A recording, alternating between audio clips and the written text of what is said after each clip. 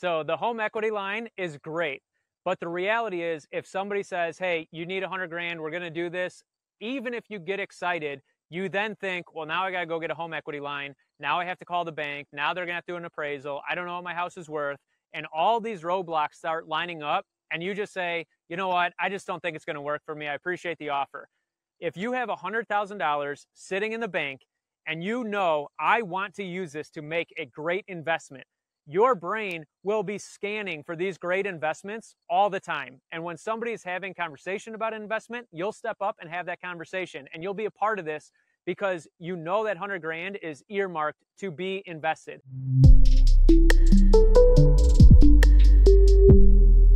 Welcome back to another episode of Wealth Wednesday. I'm Nate Crannell. If you don't know, I'm the host of the Doctors and Dollars podcast. I'm joined today again by Mike Neubauer, CEO of Grand Vision Companies. We partner together with physicians across the country to execute advanced wealth building and tax strategies to help them create their ideal life. Part of that is getting financing for their home. Mike, you've, along with Grand Vision Companies, have been a mortgage broker since 2010, I believe it is, have issued millions of dollars worth of loans. I think you're the perfect person to talk to as it relates to financing for that primary home for physicians. Specifically today, I want to talk about physician mortgages, physician home loans. There's a lot of banks out there that offer these. There's a lot of pros, there's some cons, but I want to make sure that we're educating physicians on the pros and what they should be looking for as they're considering this. Today, though, I'm going to take a different angle with you. I want to talk about it as if I'm a doctor.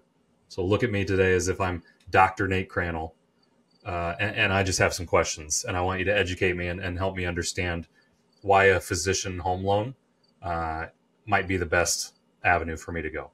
Does that sound fair? All right, man, let's do it. Awesome. So I'm a physician. I've been doing a bunch of homework. I'm looking for like that next $1 million house that I want to move my family into. One of the things that I heard about physician home loans that is great is very low or zero down payment that comes with that loan. Why would that be important to me? So, I mean, the less money you got to put down, the better, because it gives you flexibility. You can always put down more if you choose, if you want to go that route, but it's nice to have that flexibility, put down as little as you want. The biggest benefit is, A, you may not have a lot of money in the bank if you just graduated, you're just becoming an attending, you haven't had time to build up that down payment, so you just might not have it available. B, you might want to start your investing career, so have that money available to start putting into other things versus lumping it all into your house. C, you might just be the type of person that likes to have cash in the bank. You feel real secure having that cash in the bank. So you want to keep some money on the side to say, in case something happens, in case I don't like the first place that I go for this job, in case I decide to switch, and go to a different city to do this, I want to know that I have some wiggle room here with money in the bank. So those are kind of be the three reasons that you may want to just keep that cash on the side instead of putting everything you have towards a down payment. What's the traditional down payment? If you're thinking Fannie, Freddie, FHA, I heard could be good. Like, what's the typical down payment there? Like, how much money am I saving by going with a low or zero down payment with a physician loan versus the traditional financing options? Yeah, so I mean, nowadays you're going to find the ability to go almost 0% to 20% and any range in between. So even Fannie and Freddie are going to be pushing down into the 5% if you want it to be. The FHA is going to be below 5% as well. You may be a veteran and have VA, which would be a 0%. If you buy in the country, it'd be a USDA loan. So there's a lot of different options. The physician loan, the nice thing is that it's going to be more individualized. So you're going to talk to a bank, and although the bank offers this physician loan, they don't have a set, rubric of requirements that you have to exactly meet this. That's going to be more of an individual conversation with the bank where they have flexibility to bend the rules a little bit because it's their rules, where those other loans are all federal rules. So the bank has no wiggle room. You have to meet the underwriting guidelines or you don't qualify. And the nice thing of the physician loan is they can look at everything on an individualized basis and say, we can do 0%, but we'll charge a little bit more on the rate. Or you can say, what if I did 5%? And they have that flexibility to kind of make it more an individualized deal for you. Gotcha. So you're saying it's important for me to go out as I'm getting this loan, important to have a good relationship with my bank? So every bank that offers a physician loan is going to have a slight variation of how they do it. They're all going to be very similar. But the reality is that's a conversation with a one-on-one bank, where an FHA, a Fannie Mae, a Freddie Mac, these loans are done by banks, but they're immediately sold off to the secondary market. So the bank is really just the front of it. They're not the ones actually lending the money. Where on the physician loan side of things, they're really loaning the money. Now they may sell it down the road, but in general, that's actually their money that's going out right now. So because of that, they're going to be that individualized approach, and you need to kind of work with multiple ones to see where it really fits what you're looking for. So it's not going to be the same across the board. You're not going to just pick one bank. You're going to talk to a few different ones, explain the situation, especially if they already offer a physician loan, and say, walk me through what your requirements are and then what the benefits are. And then you can compare each bank to see what best fits your situation. So the other ones, Fannie, Freddie, that's going to be all the same. All it's going to come down to is down payment and interest rate, but every single lender has the same ability to match a different lender because it all meets, say, FHA or conventional guidelines. That makes sense. So I've been a doctor for 10 years. Again, we're talking hypothetical. I'm not smart enough to be a doctor like all our listeners, but I've been a doctor for 10 years. I just landed a new job in Ann Arbor, Michigan, and I got to move there in a couple months. One of the things that I heard great about physician home loans is that there's a faster closing rate. Like I have the ability to close in less than 90 days because my new job is coming up. What would be the benefit of that versus, let's say, going and renting for a couple months? I mean, really it just comes down to the fact that renting a few months is going to be expensive and be difficult. You know, I mean, you're probably nowadays going to be more of an Airbnb type situation or just stay in a hotel for a few months. You're not going to find really a regular landlord and want to go furnish a rental house or something and then have to move right back out in a couple of months. That's kind of a pain. So, I mean, really that's the biggest benefit is that when you find a deal, you can execute on it quickly. But more importantly, the benefit of closing soon is that you can have a stronger offer to the seller. So if the bank says, hey, we can close this in 25 days, our appraisals come back within a week, we can be ready to go in 25 days, you can make that offer very strong to the seller. So if the seller's in a situation where they want to get on and move and get out of this house, you don't have to say it's going to take 60 days. You can get it done sooner, and then maybe you can get a better deal on the house because that's attractive to the seller. Gotcha. Yeah, I didn't even think about it that way, I guess. I was just thinking the financing side, but the actual real estate transaction itself, that can be an advantage for me to say, hey, I'm coming with financing from a physician loan. That puts me in a better position versus maybe some other potential buyers. So just like the down payment, the nice thing is if you can do a zero down, you can still do 20% or 40% down if you really wanted to. Same thing with being able to close sooner. The nice thing with being able to close sooner is you have the flexibility if it's beneficial to you, but you can also just talk to the bank and say, I really don't want to close that quickly. I'm looking to close around this date. And then you can kind of pick that date in the future. It could be 45 days, 60 days, however that works out. But it's always nice to have the best case scenario and then the flexibility to do whatever you want. Gotcha. No, that would be a big advantage. I mean, if I can improve the real estate transaction just based on the type of loan that I'm getting, I like being able to position myself ahead of others or be more attractive from a buyer standpoint than other folks. I think the biggest thing I think about and where I've been a doctor for 10 years, again, hypothetically, but I got this student debt loan, just sitting over me, another $200,000 of student loan debt just sitting there. I heard that that's not counted, when they're doing the underwriting of these loans. A couple questions there, like why don't they count it? And then them not counting it, making that decision as part of the underwriting process. How does that benefit me for them not putting that on my balance sheet as they're doing the underwriting of that loan?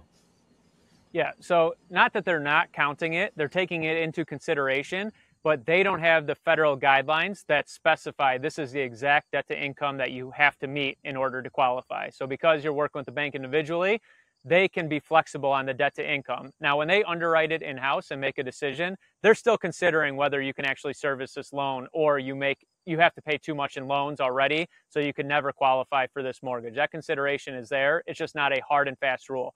At the end of the day, the reality is that FHA, Fannie, Freddie, they have to be available for all Americans. So the rules have to be something that's fair for all Americans. And they can't say, okay, but if you're a doctor or an attorney or somebody who's going to make a lot of money in the future, we're going to take that into consideration, because then all Americans would say, well, I'm going to get a good job in the future. Why can't I have that loan? So Fannie, Freddie, all of these ones have to keep it fair across the board.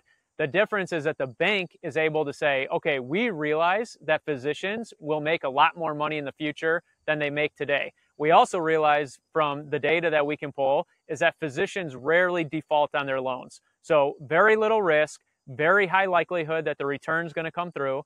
Also high likelihood that the physician is going to borrow in the future. They're going to buy another property. They're going to finance vehicles. They're going to take out credit cards, maybe refinance student loans, a million different options. So the bank is saying we can get a very safe borrower. We can build a relationship with this safe borrower and potentially have access to lending money to this person in the future. So they're looking at it. What is the benefit to us? And then because of that benefit that we get access to, we will be flexible on our side on how we put these loans together. One of those things being that they'll be flexible on student loans, and they realize that there's some alternative options to lower student loan amounts until you're making enough money to pay them. They realize that even if your debt to income is very high today, next year you may be making $400,000 more per year, and now the debt to income is going to be great. So they realize all these considerations, and then they have the in-house underwriter that's going to be able to make an individualized decision on that. Yeah, that makes a lot of sense. I mean, I can see it from their side of the table, why I would be an attractive client to have within their bank. I still look at it from my side of the table. Like, if they're able to give me favorable rates, favorable terms on other financing, like, why wouldn't I? They gave me a great physician loan that puts me in a great position for future investing by not having to put as much down, gets me into my house sooner, because I was able to close faster. Like, all of those favorabilities to me means I'm going to go right back to that bank if I do want to get a new car or, open up a savings account for my kids. Like, why wouldn't I go back to that bank? That's the nice thing, is that really it is a win-win. It's just a subclass of American citizens that happen to be very low risk on the credit side of things. They make a lot of money. Therefore, there's just some side benefits that come with having a career like that, and the banks realize that, so it's able to have a win-win kind of option there for them. So, and I mean, not to say that the physician loan is always the best route. I know we're talking about the physician loan and really kind of focusing on the benefits, but the Fannie, the Freddie, those options, if you're a VA loan, if you qualify for a VA loan because you're a veteran, I mean, all these different loan options may be the better use. But the physician loan is something that's many times just misunderstood because it's an individualized approach. So you can't just Google it and find the answer for every lender out there on what the debt to income is or what the down payment requirement is. So they have a lot more flexibility, really, is what it comes down to. Yeah, definitely. I don't want to say a unique circumstance because it's not like there's only one doctor in the country, right? There's hundreds of thousands of doctors, but like to just have one industry have its own loan type is unique. But again, physicians from an income standpoint and just a lifestyle standpoint are kind of different than a lot of folks. So it makes sense. You mentioned one thing about rates earlier. I know one of the cons of a physician loan can be the rate can be a little higher, right? Maybe a traditional loan I can get 6.5%. But if I go with the physician home loan, maybe it's 6.8%. I'm paying a little bit more. Doesn't change my down payment a lot, but one thing I did hear was that no private mortgage insurance, PMI. I mean, what is PMI for one? Because I'm not quite sure. But also two, how does not having PMI, how does that impact my monthly payment? How much am I saving, over the life of a 30-year loan by not having PMI? Yeah, so PMI is just private mortgage insurance, or you'd have mortgage insurance on an FHA loan. It basically says that the bank wants 20% down in general, and that's enough security that if the bank has to take this house back from you and foreclose on it, they can sell it and still get the balance back because you put 20% down. They really only need to get 80 cents on the dollar for the sale of that home to cover their loan. So it reduces the risk for them. If you put down less than 20%, there's now an increased risk. So they have to figure out a way, how do we remove that risk? That is where a mortgage insurance company comes in. Basically, you pay a premium to a mortgage insurance company, and then the mortgage insurance is meant to be there that if the bank has to take this house back and foreclose on you, let's say you had 10% down and 10% was an extra carry by the bank. So they lended 90% now. They don't want that extra 10% of risk. So the mortgage insurance is able to step in the case of foreclosure, cover that loss for the bank so that they don't have that catastrophic loss. Whether it works or not, on the side, the back end of things during the 2008 housing crisis, there's a huge issue because mortgage insurance companies were going under. But in a perfect world, that's how the process works, is the mortgage insurance covers the loss for the bank in case they have to take that house back and take a loss on the house. These physician loan companies, are they incentivizing doctors to use this loan type by saying no private mortgage insurance because it's just kind of the carrot out in front to come? Or to me, like I'm a doctor, I pay all my bills on time, I make good income, like I'm very strong in the belief that I'm never going to miss any of my payments. So like for me to have to put down or pay for mortgage insurance just seems crazy because like I'm never going to miss payments. You're never going to have to foreclose on me. Is that the incentives? They just understand that the doctors are wired a certain way that they're just not going to miss their payments. They're making good income. So why have mortgage insurance sitting out there as a potential opportunity, or what's the incentive for the bank to offer that? Yes and no. So you are right. The bank feels more comfortable, so they're willing to do that. But it comes back to the fact that the mortgage insurance is really there so that every American is on the same playing field. Because when you go get it, so let's say if you're a doctor, you go get a loan, and then the contractor, the plumber down the street goes and gets a loan, you each want to put down 10% instead of 20. Well, the reality is the bank is not funding that money. They're going to give you the loan and then immediately sell it off in a package with millions of other Americans who took out loans. So in order to put that loan in that package, when the pension fund or the Fed or whoever buys this huge package of loans, when they buy it, they want to know every loan meets these exact requirements. So if you put down less than 20%, they don't want to go through all these different loans to see, did somebody not pay mortgage insurance? Did this person pay it? They want to know that every box has been checked. And when they buy this huge multi-billion package of loans, everybody meets the exact same standard. So they can't have those carve-outs for physicians because then it would make that a complicated process, and it's meant to move big volumes of loans. And the only way to do that is to have everybody be on the exact same playing field, and they want the protection that the mortgage insurance is there. So really that's what the reason is that the bank, when you're dealing with them, they're not trying to package you and lump you into the same standards that the plumber does and the baker and the attorney and everybody else. They're able to say, okay, let's look at your individualized situation and see if mortgage insurance is necessary and if it would be a benefit to us to require it based on the fact that we might lose this borrower if we require it. So they're actually weighing these options on an individualized basis, not on every single American having the exact same loan program. Gotcha. That makes sense. I mean, you did a great job explaining today the mortgage loans for physicians, specifically for physicians. We got zero down payment, faster closing, unaccounted student loan debt, and then no private mortgage insurance. I think those are big pros to this type of program. But you got me thinking, though. You mentioned them earlier. I don't want to talk about Fannie and Freddie. Those are more the traditional lending agencies. But you mentioned VA and FHA, and even USDA. Some of those, I guess I would call them alternatives, right? So I know, that there's a lot of doctors who served in the military. I know there's a lot of doctors who maybe want to go buy an acreage outside of town. Talk to me about some of the benefits of those different, the alternatives that may be more attractive for a physician. So let's start with VA loans. What are some of the big highlights of VA loans? Let's say I'm a former military participant and now I'm a doctor, privately.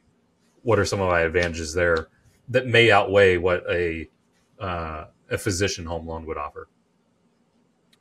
So the biggest advantage of a VA is going to be 0% down. That's by far always going to be the best advantage, and you have to just be a veteran to qualify for it. So they're also going to have usually very good rates. At minimum, they're going to be comparable with the other programs that are out there because there's a guarantee. So when the bank does this loan and these loans get packaged, the United States government has a guarantee that gives the protection to that lender as well. And it encouraged lenders to make these types of loans. So because that protection is there already, banks will push those loans and the rates to be as competitive as possible. The USDA is a very similar program. It's just not for veterans. It's for people that are going to be buying in rural areas. So the USDA is meant to stabilize rural areas. And one way to do that, to help housing out there, is to offer a great loan program that only qualifies in these different areas. So the USDA is going to be based on population of an area, and then they have a map that charts out the exact boundaries of what qualifies and what doesn't. But if you're in a rural community, then typically you'd qualify for that. Both the VA and the USDA, the only thing would be that they do have caps on the amount of money that they will lend. So you can't go buy a multi-million-dollar house and use one of these programs because they do have caps, where the physician loan is not going to have that cap by default. The other thing is the USDA and the VA, they're not going to be individualized. Their segment is going to be just veterans. So it's going to not say, well, you're a veteran physician or you're a veteran attorney. It's all vets. So that's the subset. Where the other ones we talked about were all Americans, this subset is veterans. So you have to fall within that parameter, and that's how they base it. Same with the USDA. It's only for people that are buying in the rural areas. So it's a little bit more individualized, but this is kind of your group now that you have to qualify with as far as parameters, where the physician loan is much more of that individualized approach still. So VA and USDA, they likely would have better rates, but they're going to have some limitations for them as well, you know, compared to the physician loan. Right. I know most traditional mortgages, the max that you can lend, that they'll lend out, is like $766,000. If I'm looking for $1 million house, 1.2, something like that, I'm kind of limited on my mortgage options. Is that the same for FHA then as well? I know that they have lower down payments. You know, I'm making $500,000 a year as a physician. I want to buy a $1.2 million house. Am I eligible to get an FHA loan? Yeah, FHA will have limits on the purchase price as well. FHA is really going to be more for, it's kind of the backstop when you don't qualify for any of these other loan programs. FHA is there so people can still buy houses even though they don't qualify for these other programs. So it's going to have a lower down payment. It's going to have a different mortgage insurance premium type setup versus conventional. But in general, the FHA is going to be more of a last resort compared to these other options. So if you qualify for a physician, Fannie, Freddie, USDA, VA, you're really going to be looking at those options first and foremost. An FHA will be kind of a backup. Likely would not be used, but it is a fine option to use, and it's an easy one to price. If you're getting loan rates and cost, it's very easy to say, what would this be, you know, if I did FHA, so you can compare them very quickly. Gotcha. All right, I'm going to take off my physician hat. I am way underqualified to even pretend to be a physician when talking about financing. So I'll go back to regular Nate Crandall, but give me some thoughts on comparing banks. I know when you're thinking about financing, I mean, we talked earlier about having a good relationship with your bank. What are some of your thoughts around, you know, a huge institutional lender like a Chase or Wells Fargo versus maybe your hometown bank versus maybe a credit union? What are some of the advantages for a physician going into any of those three stops, you know, when it comes to a banking relationship? So most of the big banks are not going to be offering these individual type loans. They would rather that a small bank gives you the loan, and then the big bank like Chase or Wells Fargo, they will fund the loan to that local bank, and then the local bank goes to you. That's really how they would prefer to do it. They don't want to get tied up into these small little type of deals because they're just trying to move way too big of sums of money to worry about individualized. So you're just not going to find these types of options at Wells Fargo, Chase, Bank of America, stuff like that. If you do find them, they're not going to be flexible. It's going to be just a set standard. Hey, you either qualify or you don't. They're not going to be the most competitive option because they're really just not built for that type of lending. Credit unions may have some of these options. Credit unions are great. You're very likely going to have the best rates at a credit union. Not always, but they have a lot more flexibility in that. The downside of a credit union is similar. They usually will have their program set in place. And because it's actually run by the members and everybody's a member of that credit union, they can't really be flexible and say, well, for you, we'll give you this deal, but for you, we have to do it like this, because it's supposed to be fair for all of their members. So they could say fair for all of our physician members, and there's probably credit unions that are only for physicians, but they have to keep pretty set standards. So the nice thing is you know exactly how it works. The downside is you lose some flexibility. The local banks are going to be likely the best option for flexibility. They're not going to have a set standard and program that you always have to qualify. So you're going to be able to kind of work one-on-one. The downside is when you have that flexibility, if you're not well versed in finance, you can get taken advantage of in those conversations. And I don't want to say like a scam or, you know, somebody really, but if you don't understand the financing and really know how to create a win-win where the bank says, okay, this is safe for us, we're going to give up a little bit here, but we made it safer like this, you're going to just get whatever's in the bank's best interest, and they're going to say, we could do this loan like this, and you're going to say yes or no. That's where the the tough part of having flexibility is it puts a lot of responsibility back on you then to navigate that conversation. So some things, for example, would be the bank may say, we're going to be around this rate. Let's say 6 to 6.25 is roughly where we're going to be. Well, one thing to get closer to that 6, you may say, well, what if I move my savings account from this bank to you and I park $100,000 at your bank? Would that help me get closer to 6% instead of 6.25? And you're going to start kind of feeling out what is the bank looking for as far as a benefit that you can give for almost nothing. It's a free give to them, but it's very helpful. And then on the flip side, they're going to give something back in return. You may say, I start my new job in 4 months, so I would like to lock the rate in today, but I can't close for 4 months. Or I know I'm going to get this raise in 4 months, so could I do interest-only payments for the first 6 months and then switch to a full payment after I get this new job in 4 months? So you have a lot of those type of flexible options that don't make a big difference to the bank, as long as you're able to give something in return to them that does help their balance sheet. So that's where that flexibility really is. It's nice to have those conversations, but if that language is above you, you can really kind of lose track of where you're at and make a mistake there. So I am super excited to introduce to you the Doctors and Dollars 5-Day Financial Challenge. I'm Mike Neubauer, I'm CEO of Grand Vision Companies, and I'm the one that you see on the Wealth Wednesday and Daily Dollar episodes with Nate. So Nate and I are partnering again to do something even more exciting, which is the 5-Day Challenge. We're taking the best of all of our episodes, all of our expertise and knowledge, and we're condensing it into an impactful and purposeful 5-day presentation, 1 hour per day, for 5 days, to give you everything you need to build that foundation for your financial future. So if you're looking to gain the pieces, you want those puzzle pieces and find out how they fit in your financial plan, head over to the Doctors and Dollars website, join us on the 5-Day Challenge. We're putting it together for free, so you got nothing to lose. We look forward to seeing you on the inside. Other than listening to this podcast, where might a physician learn some of those nuances? The interest-only loans, the simply moving a savings account from one to the other, which you're right, free to you. I mean, most savings accounts don't cost anything, but for the bank, that's $100,000 of deposits that they didn't have before. That makes their balance sheet look better. Where can you learn, or where did you learn some of those nuances? I mean, man, that's tough to say to just learn. That's one of the things where you learn it, but to make it actually helpful, it has to be applied knowledge. So having the knowledge is one thing. Actually sitting in those conversations and applying that knowledge is when it really sets in and you start to actually have the actual learning process there.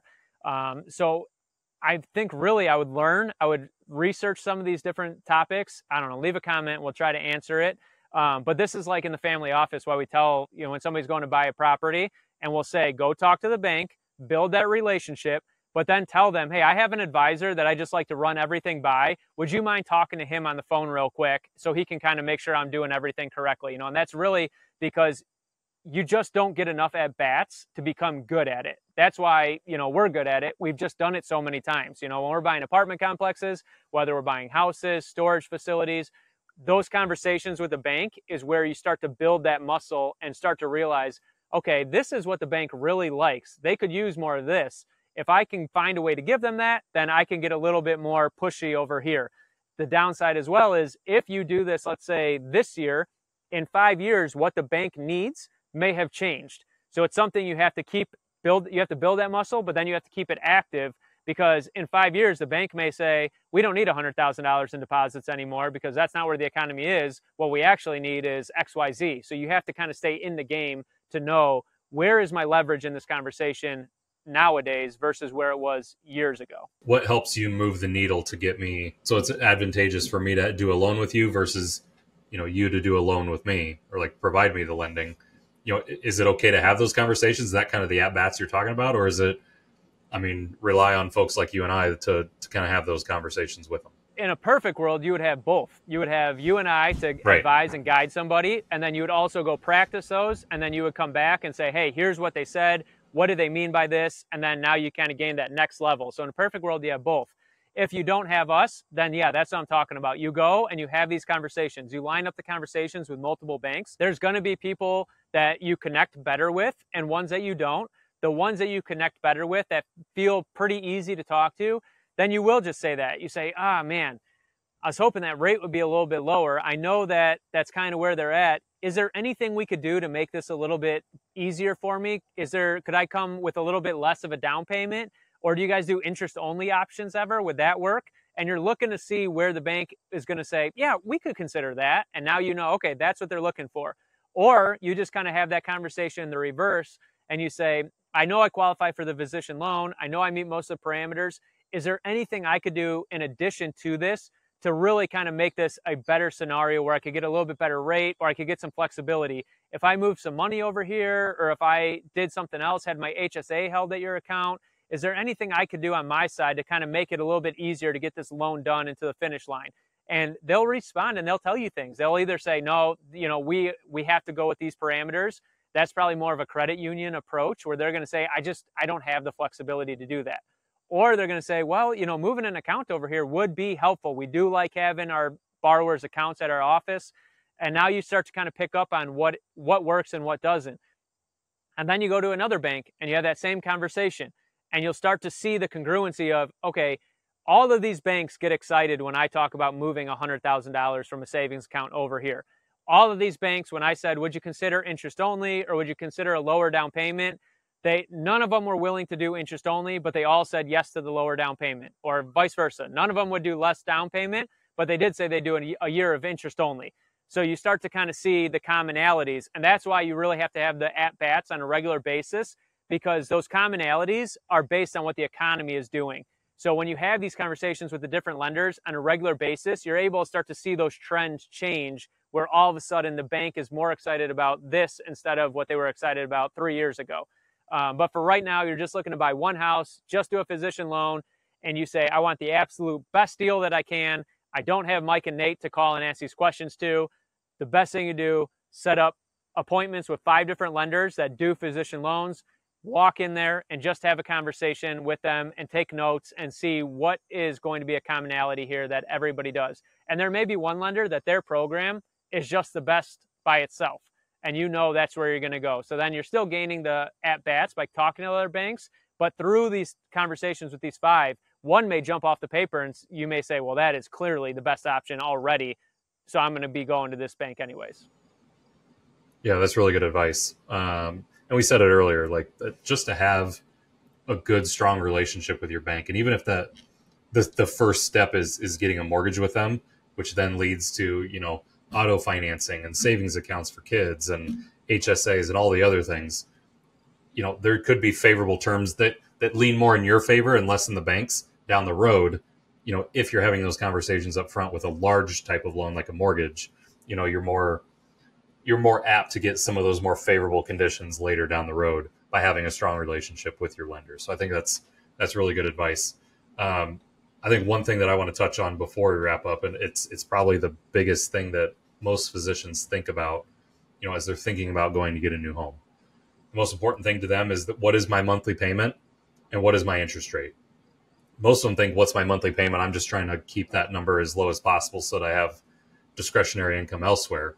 And really they want a lower interest rate because they want to be able to tell their colleagues or their neighbor down the street, like, yeah, here's the rate I got. And they want to be better than the other one. Right. And so I want to talk about what is the importance of, even 0.25%, 0.5% lower interest rate over the life of a 30-year loan. Think about like the amortization of that loan over 30 years. How important is a 0.25% or 0.5% difference in that rate, and why physicians should be, even if it's just a,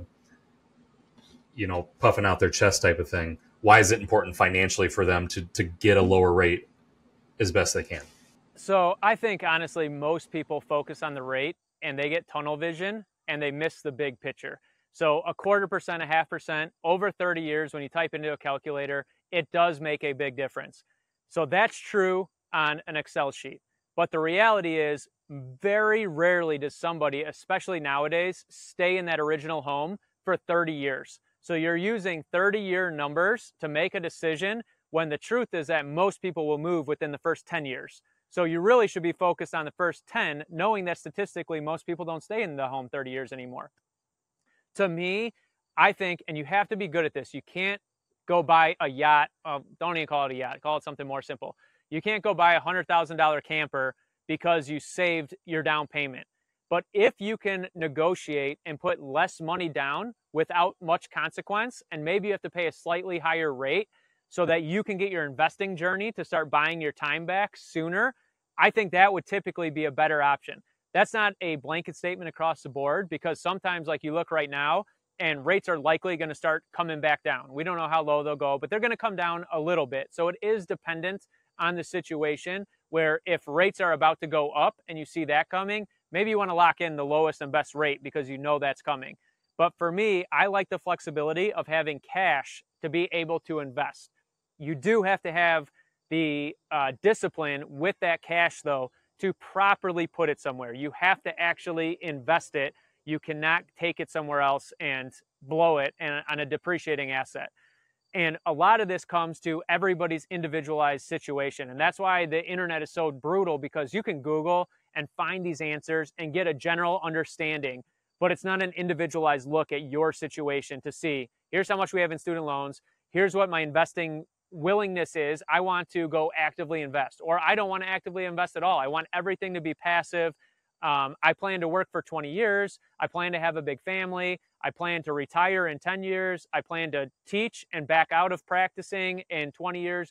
Everybody has this individualized approach or vision for their life, which means the loan has to be built for that individualized person. So it's tough to give these answers, but the truth is, a quarter or 0.5%, it can, on a chart and a calculator, seem to make a big difference. But for your individualized situation, it may be less of a difference. You may plan to turn this into a rental in a couple of years. You may plan to sell this in 5 years and move somewhere else. All those considerations need to be taken into account, because it may sometimes be better to pay a little bit higher rate and keep more money in your pocket, or get interest-only payments for a while, whatever the case may be, to negotiate some part of that where a higher rate is actually more beneficial to you. So that's a kind of a soapbox, I know, but that is something that just drives me nuts. Is people will focus and they'll just compare that 30-year amortization, or they'll say, I took out a 15-year loan because look at all the interest I'm saving. And the reality is, you're going to sell that house and move in 7 years. So the 15 and 30-year do not make a big difference. It just raises the amount of money you're paying today. It has to be an actual individualized, put it all on the table. Let's look at the financial statement, the income statement, and the life vision to say, what does the next 5 to 10 years look like? So we can make this financial decision based on this future plan for your life. Sure, that is great insight, because I think a lot of people go out there and they hunt for that lower rate, but it is at the detriment of maybe the overall lifestyle. If they look holistically at their wealth plan, it's at the detriment of that, right? They may want to get into investing. They may have an opportunity that comes up in a couple of years where someone has a great business idea. There's a great investment opportunity where cash is needed. And like, man, I just don't have it because I put so much down to get that lower rate.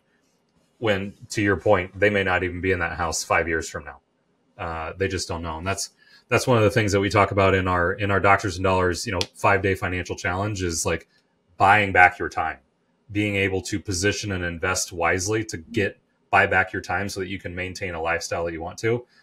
I mean, if you're throwing $100,000, $150,000, $200,000 down on a down payment of a house today, and to your point, not even being there 5, 7, 10 years from now, that's at a detriment to what lifestyle it is that you want to live. And so making financial choices where you're thinking not 30 years down the road, like the mortgage and all that contract says, but thinking 2 years down the road, 5 years down the road, and understanding what is this type of, am I willing to pay a little bit higher interest rate so that I can adjust my financial plan and start building the lifestyle that I want to have. That's a great point. So that's something that we talk about all the time, but I wasn't even considering when I was answering. People don't think about that. So they'll have a new job, take this cash and put it down on their house. Now they're at this new job for 2 years. They become friends with another physician who says, I'm going to start a private practice. I've always had this dream. Do you want to buy in? Do you want to be a part of this? And let's say the buy-in is $200,000. And they go, it's all tied into equity now. I'm stuck. I put all that money down here, and now I don't have this ability to take advantage of this opportunity. So your mortgage, let's say it's 6.25%, and you can park your cash in a money market account today and make 5%. So we're really talking about 1.25-ish. Let's call it, even worst case scenario, 2% is what you're losing by not putting that money down against the mortgage, because you're making 4 and you're putting 6% is your mortgage, to give us an even number. Those numbers aren't perfect, but 2% is basically the cost in order to have cash available. So when an investment opportunity comes up, you actually have the dry powder to deploy and be a part of that. That private practice could return 30% and be the entire setup for the rest of your career. But over saving 2%, you took all that cash and put it down on your house, and now you're stuck with no cash available and no ability to enter this type of an investment. And that's really what the difference of that wealth and rich mindset is. You can take that lump sum of cash at any point and drop it onto that loan and get a big principal buy down, and it'll reset and make it back to a 4% or losing that 2% difference. You cannot get that cash in a moment's notice to be a part of something else. And that's what drives me nuts, is the rich mindset. It gets stuck in the tunnel vision and it doesn't focus on these greater thoughts, where the wealth mindset says, man, is there a chance that I'm going to need $100,000 cash in the next few years that may be not only a better investment, but could be a life-changing decision. And if I have this $100,000 cash, I can jump in and deploy it immediately. Do I see potential opportunities coming for that? Yes, I do. Okay, I'm going to then basically pay a 2% penalty for holding this money today versus putting it as a down payment, because I think the benefits outweigh the downside. So I'm hedging my bet and saying I'll pay 2% for the likelihood to do much better down the road. No, I think that's a great point. And even as you were saying that, you were kind of compounding on my great points. So this is great. We're just making great points all day here. But I think the other thing I think about is you put all this cash down, you don't have a ton of cash then, and you've got this mortgage with a better interest rate, let's call it 6%. Well, then if somebody does approach you with an opportunity like that, you're like, well, where am I going to get $100,000? Oh, I put all this money down on my house. Now I can just take out a home equity line of credit. And I'll just pull that money out and invest in my buddy's private practice. Well, now you're paying interest on a home equity line of credit. That really takes away from other cash opportunities down the road. That takes away from, what a lot of people call an emergency fund, because now you don't have the money in savings and you don't have the money in a home equity line of credit. You're really running yourself thin for when that great opportunity does come up. And I think you would agree. We're not sitting here saying, hey, you need to have hundreds and hundreds of thousands of dollars sitting on the sideline for the what if. But more often than not, if you have that type of money sitting there, more opportunities just kind of hit you, right? Like you're out there looking for opportunities, knowing that you want to deploy that money to get 20 or 30%. And you'll find those opportunities, versus if you don't have that money sitting there, it's all stuck in the equity of your house. You're not looking for those opportunities, those potential big home run opportunities that come your way. You're just not looking for them because you just know, hey, I don't have the cash sitting on the sidelines to be able to do that. Is that a fair assessment? Yeah, we're gonna go off on a tangent here, but I love it because that's exactly right. So the home equity line is great, but the reality is, if somebody says, hey, you need $100,000, we're gonna do this, even if you get excited, you then think, well, now I gotta go get a home equity line. Now I have to call the bank. Now they're gonna have to do an appraisal. I don't know what my house is worth. And all these roadblocks start lining up, and you just say, you know what, I just don't think it's going to work for me. I appreciate the offer. The other thing is, like you said, this is just true reality. And everybody likes to talk about numbers and Excel sheets and calculators, and they remove emotion.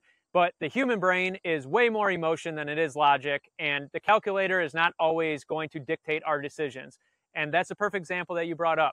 If you have $100,000 sitting in the bank, and you know, I want to use this to make a great investment, your brain will be scanning for these great investments all the time. And when somebody is having conversation about an investment, you'll step up and have that conversation, and you'll be a part of this because you know that $100,000 is earmarked to be invested. So all of a sudden, these same opportunities were always around, but now you are always subconsciously paying attention and looking for these opportunities.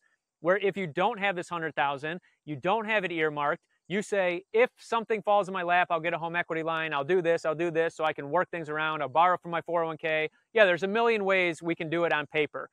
But you're not going to be looking for those opportunities because this sounds like a lot of work. Your brain knows subconsciously this is a lot of work to actually get this money. So it's going to be talking about the sports games, and it's going to be talking about the weather, and it's going to be avoiding these conversations that equal more work.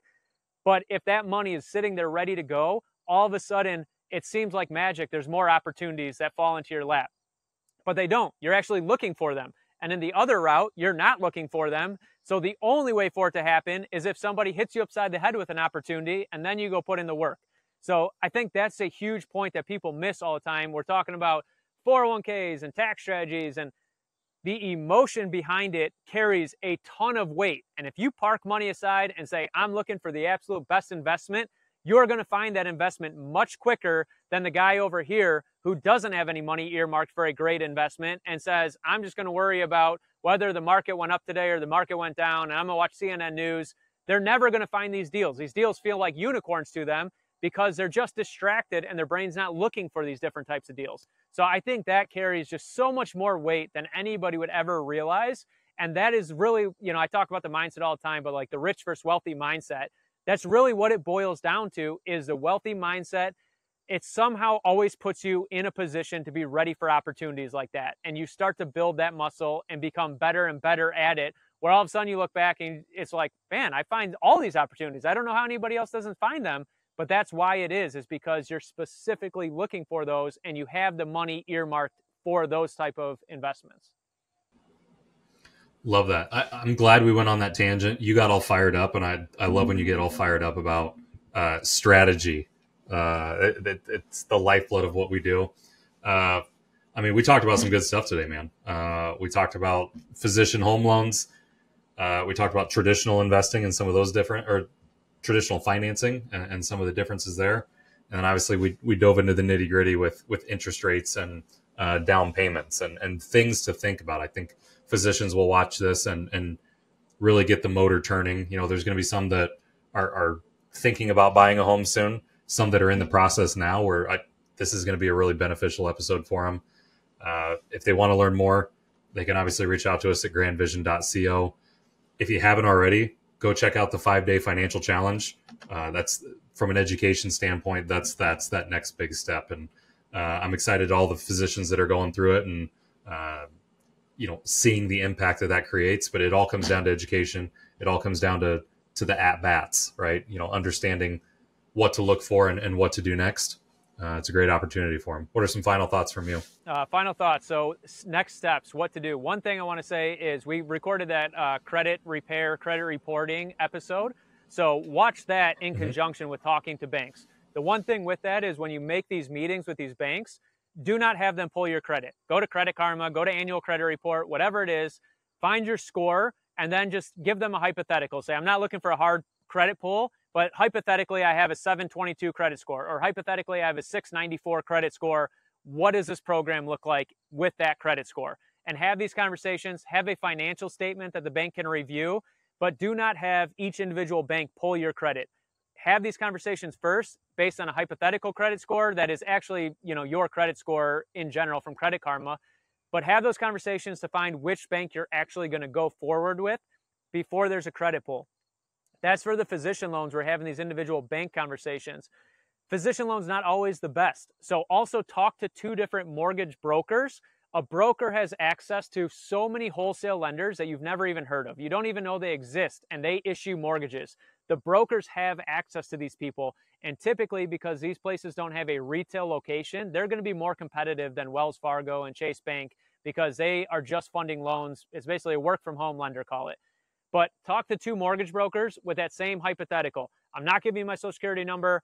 We're not pulling my credit, but here's what I think my credit score is. Let's run a hypothetical. I want to know what it would be FHA and Fannie or Freddie. What would be the best option for me? So you can compare both sides. You have a good number of data points to say, this is definitely the best decision for me.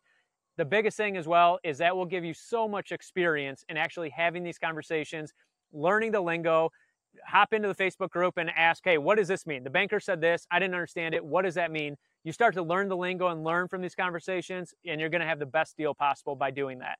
The one other thing we didn't talk about is the nice thing of having a local lender is if you decide to go the investing route down the road, you already have opened that door to that lender. So if you want to buy an 8-unit apartment complex, you want to buy an RV park, you want to buy a storage facility, you want to start your own private practice and you need lending, you already opened that door and you have an email and a phone number. You have history with them, and it's going to be a lot easier conversation. So that is one thing that I would say is a wealth versus rich mindset as well.